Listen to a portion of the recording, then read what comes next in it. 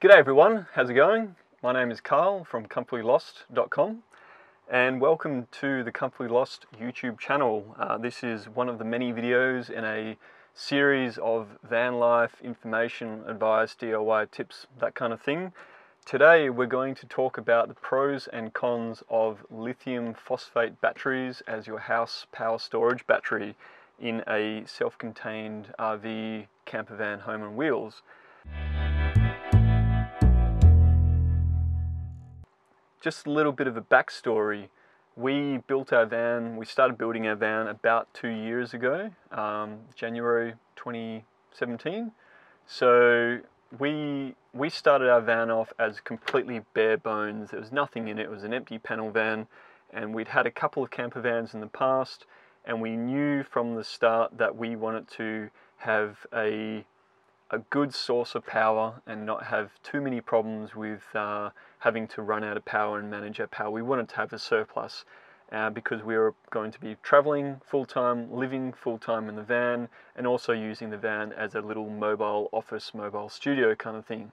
So with that in mind, we set about thinking about our battery options. We got quotes from all the different suppliers around Australia for like AGM, traditional deep cycle batteries, and lithium batteries and gel batteries and all sorts of different options. We looked into it all, and in the end we chose to get a 200 amp hour lithium phosphate battery, and they are Winston cells, and it's a 12 volt pack. So there's 4 cells and they form a 12 volt pack. So why did we do that, even though that pack of lithium cells for a 200 amp hour pack, it cost more than double of the equivalent amount of power for a AGM deep cycle battery? So that's what I want to talk about you. So if you're in the same position as us, you're looking at doing either like a major overhaul of your existing van, and you're willing to spend a little bit of money doing the overhaul and upgrading your power system, or if you're doing a new build from scratch and you're also looking to travel full-time, off-grid, use your van as an office, home and wheels, this information might be interesting for you. I'm just going to go over the reasons that we went through and why we chose a lithium phosphate battery over an AGM battery. Even though I could have walked into any store, we were living in Sydney at the time, I could have gone around the corner to the battery store and bought a few AGM batteries, and that could have been the end of it. Instead I went down this kind of alternative path of getting a lithium battery.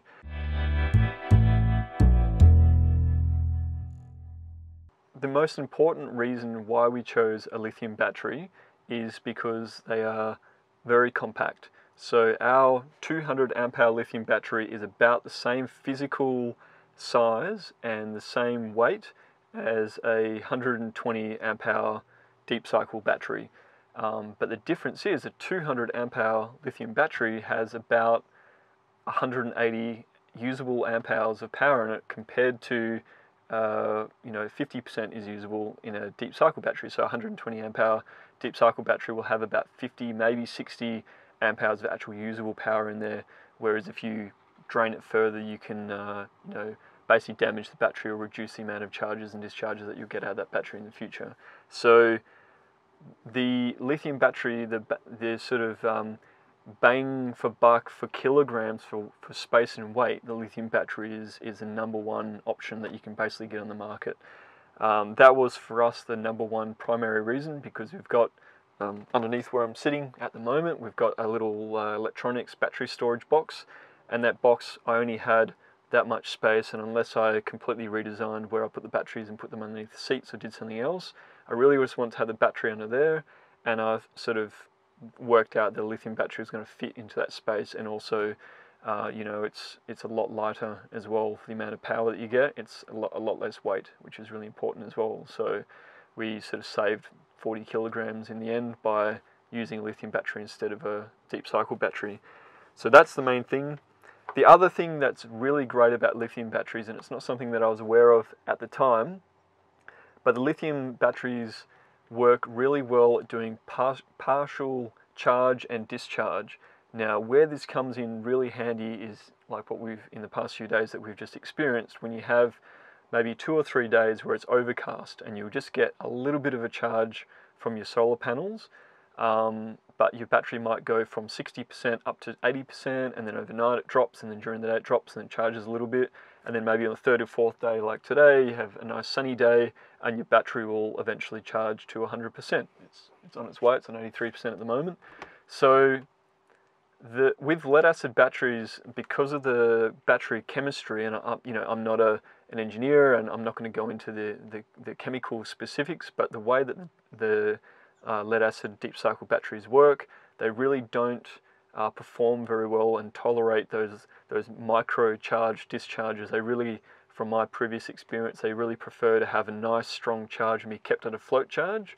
Whereas lithium batteries, it doesn't cause any harm to the battery doing a partial charge discharge.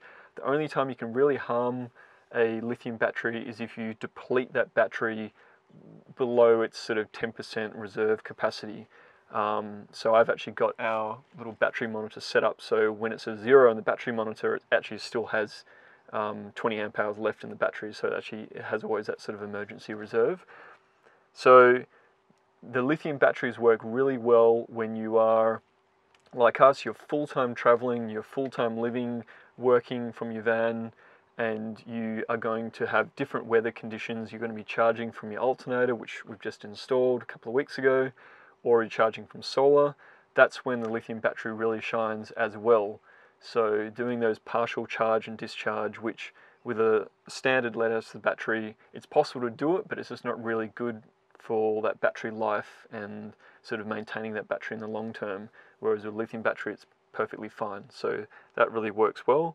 The other really good thing with lithium batteries is that they have a very fast charge rate and also a very fast output discharge rate. So that's also perfect for when you're running solar or running an alternator. So if you've got an alternator connection through a little DC to DC charger, you can pump in basically as much power into the battery and it'll accept it and it'll charge really quickly.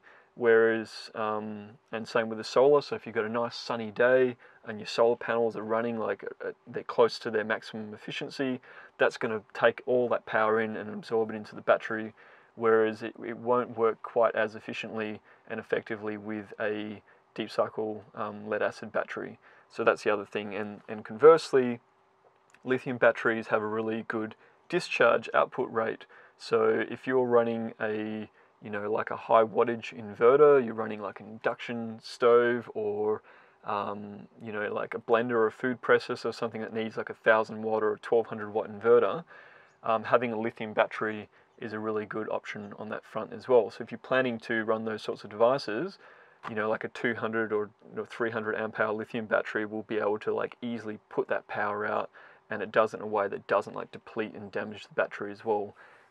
So that's a really handy thing.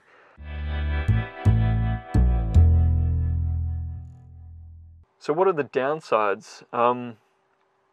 Well, probably the main downside to lithium batteries are the cost. So they're expensive. It was probably 2.5 times more expensive, maybe 3 times more expensive to have a lithium battery set up with 180 usable amp hours. When you include not only the battery, but having to freight the battery in, because I couldn't find a supplier in Sydney. I got it shipped down from a supplier in Queensland, so it was like the battery, I had to buy the battery, the cell balancer, and also the cell monitor, which is that little thing just up here on the wall, and that's the battery monitor there. So I ended up spending sort of like $1,800 on the battery kit, plus the freight, plus the little cell manager and the cell balancer. And then I also spent probably another $1,000 on getting a compatible Victron MPPT charge controller with a programmable outputs that's compatible with lithium batteries, and also with the EnerDrive DC to DC charger as well, with also the programmable outputs that's necessary for the lithium batteries so you don't damage the battery and overcharge it. And then also all the other paraphernalia and gadgets that I kind of needed to make sure that the battery was charging properly and being maintained and monitored properly. So the price, they're definitely something that takes a little bit of, when you're looking at one option, it's going to cost you $1,000, and another one that's going to cost you $2,500–3,000. That's a lot of money there. And So if you're on a really tight budget and you really are on that budget and you can't really budge from it, and you've only got $1,000 or less, the lithium battery is probably not going to work for you, because buying cheap quality sort of inferior cells will not pay off in the long run, like most things. So yeah, so buying like good quality cells, I'm using the Winston lithium phosphate cells. They are pretty hard to get in Australia. I think maybe a little bit easier in North America. But yeah, in Australia, they're pretty tricky to find a supplier. I eventually found there's one sort of on the west coast and there's a couple on the east coast. So yeah, finding someone to supply those cells and getting good quality cells, that's something that's pretty tricky to do as well. So something to keep in mind. The other thing to keep in mind as well, if you are either installing the battery and all your DC cabling electronics yourself, or if you're planning to have someone else install it, like you're getting your electrical stuff done from someone else, or if you're getting your whole van built by someone else, keep in mind that a lot of, say, most auto electricians know absolutely nothing about lithium batteries and battery charging and technology. I spoke to about 5 or 6 auto electricians that I wanted to get them to help me to install the battery and set it all up and balance it, and all of them basically either said, sorry, not interested, or they said, I don't know anything about it, I'm going to have to do some homework and research. Or the ones that did say that they knew something about it, when I asked them a few more questions, I wasn't really convinced that they were that knowledgeable. So in the end, I jumped online and I talked to some people on online forums and Facebook groups, and I spoke to the distributor of the batteries and asked some questions about the installation and the setup, and I ended up doing it ourselves. So that was a good thing. Now it's a good thing because I have a lot more information and knowledge about lithium battery technology and how it works and what's better and what's not. But at the time I was doing, Jala and I were doing together, designing and building, and we were doing so many other components on the van, and we're really busy and really stressed out, and we just didn't have the time and resources to put into learning about the lithium battery and setting it all up and getting all the compatible stuff. The other problem is if you have a van already and you've already got deep cycle batteries in there, and you've already got a solar charge controller, and it's fairly good quality gear but maybe a little bit old, you probably have to weigh up whether it's worth doing an upgrade to lithium or not, because it will mean that you'll probably have to upgrade your solar charge controller and your DC to DC sort of alternator charger. All those bits of paraphernalia, you'll probably have to upgrade those as well as the battery. So the cost for you, it's not simply getting a new battery and dropping it in. You're going to have to get the battery, you're going to have to get the battery, the cell balancer, the cell monitor, the battery monitor, and possibly a new solar charge controller and DC to DC charger as well. So it's, you might be also looking at basically having to overhaul your entire electrical system, whereas it might be more cost effective for you just to buy a good quality deep cycle, gel or AGM battery and replace that and kind of use your existing components with it. So that's something to keep in mind. And yeah, and on that topic as well, I've just written a note down about it. The lithium compatible, sort of lithium friendly devices, so your AC to DC chargers, your solar charge controllers, your DC to DC chargers, the ones that are programmable or lithium friendly, they're all on the top tier. So they're all quite high quality brands. They're Victron, they're Enerdrive, they're Redarc. They cost quite a lot. You can't skimp out and cheap out. You can get away with a lot more with the old lead acid batteries, but with the lithium batteries, you have to do it right, and you have to have the right gear, and the right gear costs money. So that's something to keep in mind. It's not just the battery, it's all the other gear that you have to factor into your budget and think about.